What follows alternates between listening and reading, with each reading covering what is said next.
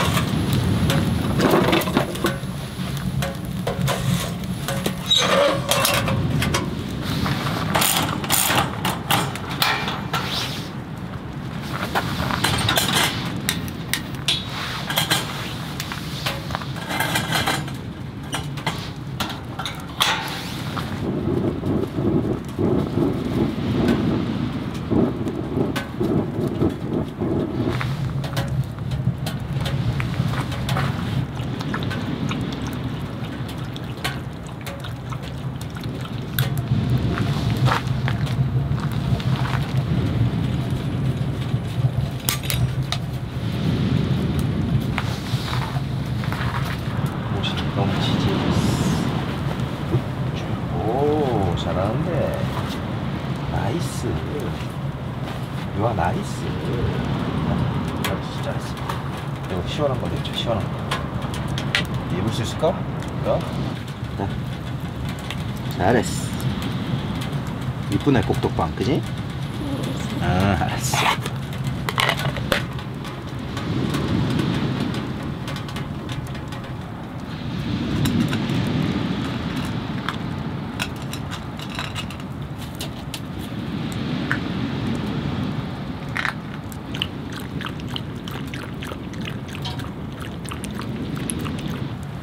맛있게 먹었어. 얼굴 왜 이래? 뭐가 됐어 이거? 어? 이렇게 못생겨졌어.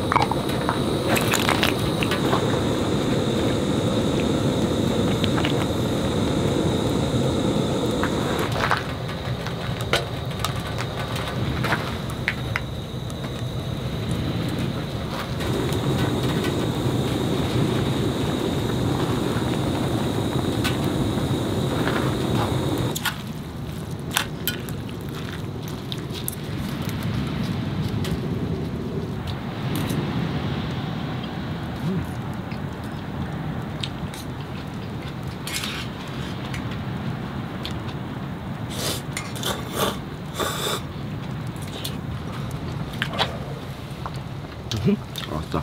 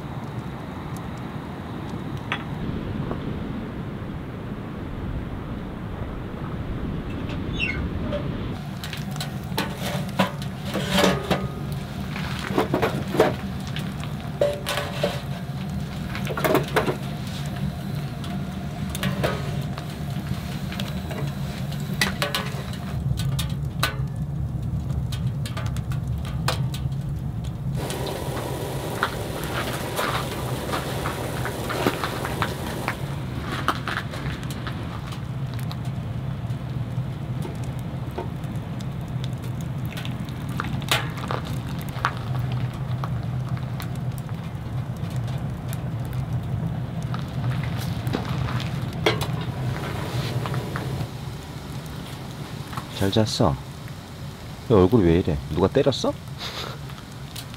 어?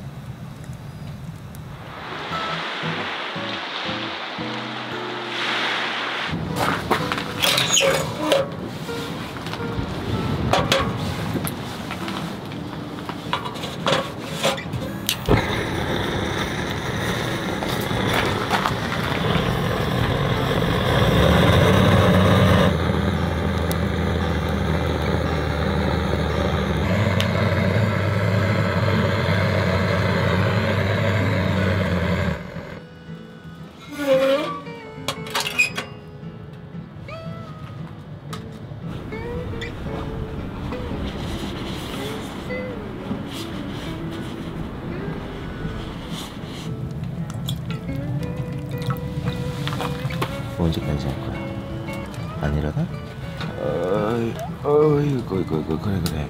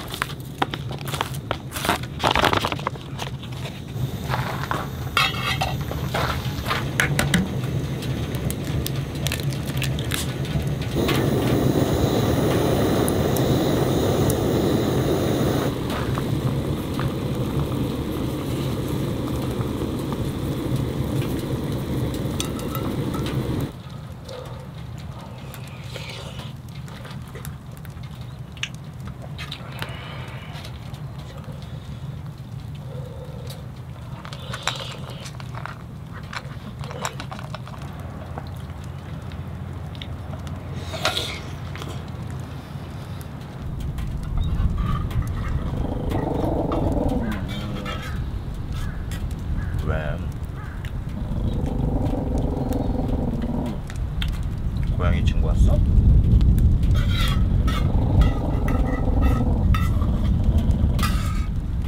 넌 너무 예민해. 너 친구 만나겠니? 어? 쟤도 너 별로 안 좋아할 거야. 알아?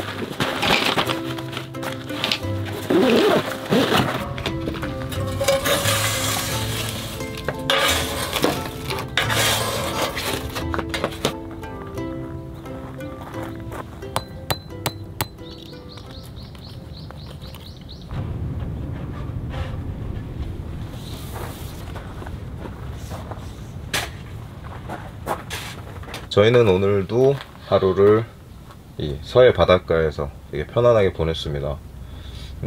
오랜만에 서해 바닷가에 왔는데 파도 소리 참 좋고 노을 이쁘죠? 좋습니다. 근데 한편으로 아쉬운 거는 해변가에 쓰레기가 좀 많다.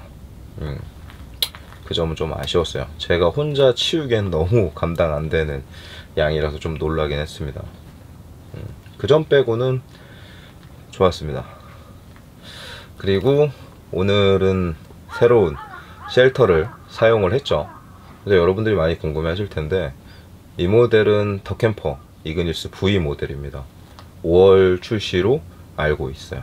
제가 이그니스 L 모델을 좀 많이 사용을 했죠. 그리고 그 영상들을 여러분들이 엄청 좋아해 주셨습니다. 그 덕분인지 더 캠퍼에서 이 이그니스 V가 출시되기 전에 이그니스 L을 많이 사용한 유저 입장으로서 이 V를 좀 테스트를 해달라고 요청이 오셨어요. 일단은 여러분들이 또 첫인상을 안 남겨드리면 좀 아쉬우니까 간략하게만 남겨드리면 공간감이 엄청나요. 그러니까 기존의 L 같은 경우는 1인 솔캠에 좀 중점을 둔 쉘터다 라고 생각이 되면, 이 V는 2인용 야침 세팅이 충분히 가능하고 화목난로도 충분히 사용할 수 있는 그런 사이즈라 진이랑 둘이 사용하기 되게 좋은 것 같고, 그리고 TPU 창이 확실히 커져서 개방감이 엄청 좋아요. 오늘 좀 여러분들께 보여드리려고 TPU 창을 6개 전부 설치해 봤는데, 이것 또한 좀 매력이 있는 것 같습니다. 컬러가 기존의 L보다는 매트한 느낌이에요. 그래서 저는 이 올리브 색깔 괜찮은 것 같습니다. 그리고 확실한 거는 L을 한 번이라도 사용해 보셨던 분들은 V를 보시면 아, 개선이 됐구나, 부족한 부분이 충분히 개선이 됐구나 좀 느끼실 만한 포인트들이 되게 많아요. 제일 큰 거는 그거죠. 홀잭. 루프에 홀잭이 달려 있어서 이중 연통 없이 바로 화목난로를 올릴 수도 있고, 저는 저거를 조금 다른 시선으로 봤어요. 화목난로를 사용하면서 불방이 안 날 수 있다 이런 건 없거든요. 그렇지만 루프가 워낙 커서 불방이 나더라도 본체보다 루프에 좀 불방이 날 것 같아서 나중에 추후에 루프만 갈면 되니까 조금 부담이 없을 것 같다 라고 생각이 돼요. 그 점 참 좋고, 그 다음에 제일 크게 와닿았던 거는 메쉬 문입니다. L을 사용했던 경험자들은 대부분 아실 겁니다. 상단 벤틸레이션 말고는 특별하게 할 만한 환기구가 없어요. 확실히 편하게 환기구로 사용을 하면 될 것 같아요. 내부 스커트가 메쉬 처리가 되어 있어요. 이제 스킨을 타고 내려오는 결로가 고이지 않도록 좀 메쉬 처리를 한 것 같아서 어떤 분들은 홀 것 같고 어떤 분들은 부러울 것 같습니다. 아무래도 좌식을 선호하시는 분들은 저 메쉬망이 좀 바람이 들어올 수 있다라고 생각이 돼서 조금 불호일 수도 있을 것 같다. 제가 이그니스 L을 사용하면서도 느꼈지만 가이로프를 치지 않으면 바람에 조금 약한 모습을 많이 봤어요. 근데 확실히 가이로프를 하지 않으면 좀 약한 모습이 보이긴 했습니다. 그리고 자동으로 우레탄 창이 열리더라고요. 예. 저 부분은 제가 잘못 사용했는지 그거는 조금 대표님한테 좀 여쭤봐야 될 것 같고, 근데 가이로프를 사용을 하면 확실히 잘 버텨주는 느낌은 있습니다. 그리고 마지막은 원단이죠. 저 양면 실리콘 원단. 일단 여러분들이 느끼시는 거는 내부에 심실링이 없어요. 저거는 저도 비가 많이 오는 날 한번 비를 시원하게 맞아보고 정말 누수가 없는지 좀 테스트를 해봐야 될 것 같아요. 여러분들 덕분에 또 이런 쉘터도 한번 써보고 감사합니다. 아, 그리고 제가 오늘 유아랑 캠핑을 나왔는데 어제 기준으로 저희가 구독자 30만 명이 넘었더라고요.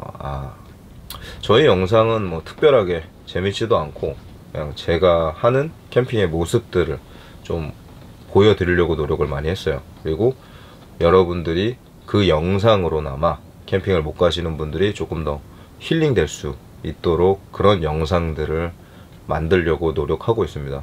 그러다 보니 또 30만 명이 됐네요. 정말 진심으로 감사드리고요. 이제 텐트만 정리하면 되거든요.